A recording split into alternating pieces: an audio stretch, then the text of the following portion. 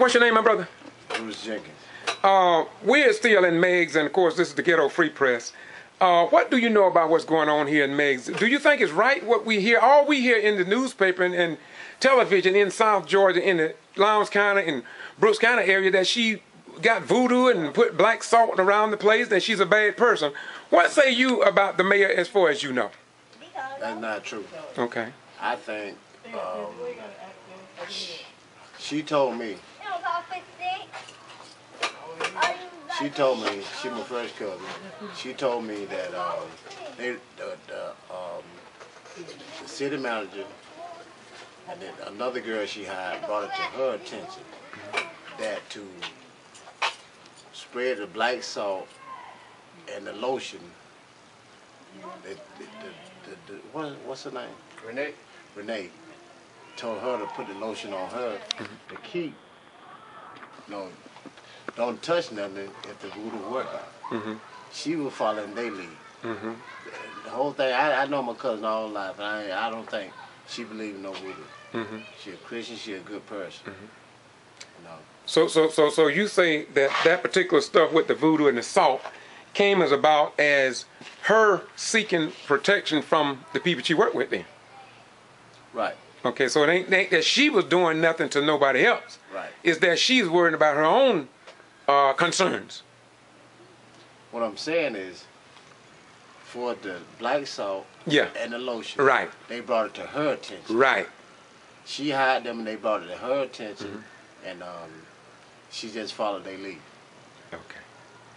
And you say they were who now? The city manager. And city clerk. The city manager and the city clerk. Oh, they brought that to her attention. Right.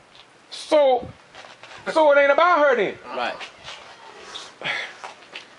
Well, once again, anything else you want to say, my beauty? That's heavy right there, because all we hear, the major focus is that she ain't really.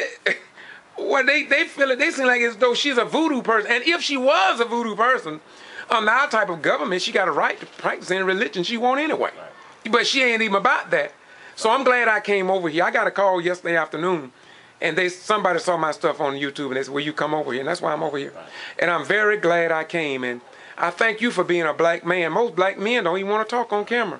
So I want to commend you for your courage. Go ahead, my brother. I have one more thing to say. Okay. The last mayor we had. Yes, sir. You had a strong mayor, weak council. Okay. The council member, when you go up there, like they couldn't even speak. Oh. Like the last mayor, like they took their tongue out their mouth. Oh my God. But now we got a strong council and a weak mayor. Okay. For what reason, I don't know. We voted her in there. We voted her in there. So I feel like let her do her job. Okay. When you say a weak mayor, why you say a weak mayor? Because the city manager handling everything. I got you. So it seems like that she is weak, but really it's the city manager that's taking the power. Exactly. Other words, the old mayor had some power and some teeth. Right. And okay, I see. And so now this mayor here is not allowed to do her job. And yet she was voted in by the people. This is what I heard the other mother say over here. Everybody seemed to say they have not even given her a chance. They haven't given her a chance. Okay.